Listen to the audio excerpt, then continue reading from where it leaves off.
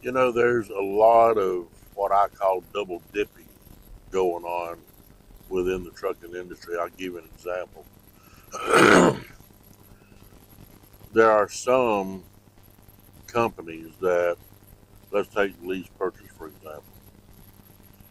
Some companies will pay these lease purchase guys and even owner operators that own their own truck. They'll pay them empty miles, deadhead miles, but they won't pay the first 50 miles, for example. Now, let's say that you take a load and you drop it off somewhere, and then you take a couple of days off. And your dispatcher dispatches you from, let's say, wherever you went, taking your couple of days off. And then they send you over here to pick up a trailer that's dropped. That's deadhead number one. And then they're going to send you from there on over to another location to pick up the load. That's deadhead number two.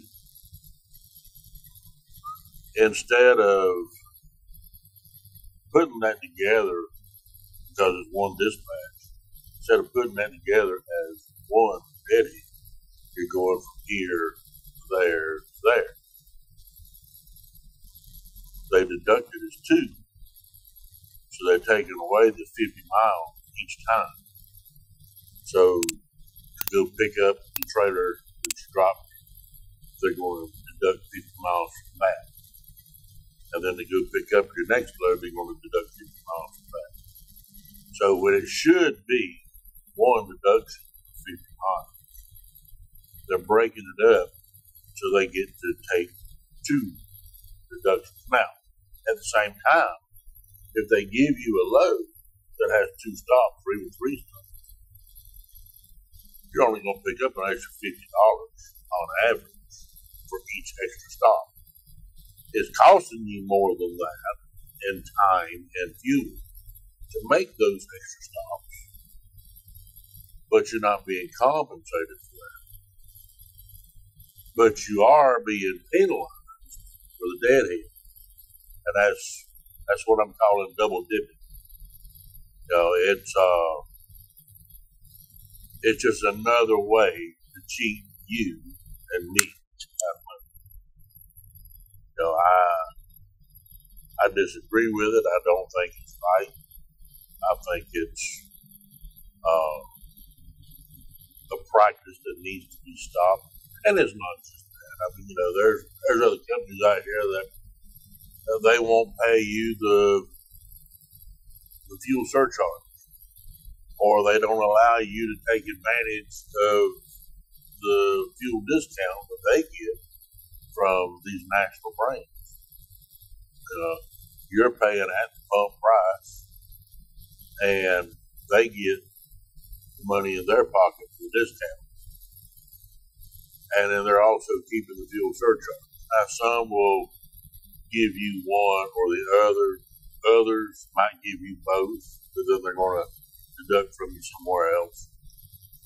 Like I've said before, there is no perfect situation.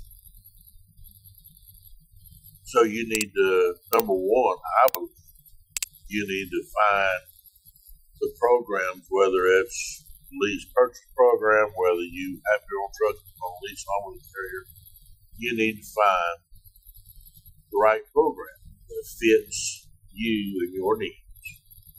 And, it's a big and, you need to do your homework. You need to make notes. I drove from here to here. This was my miles. I drove from here to here. This was my miles.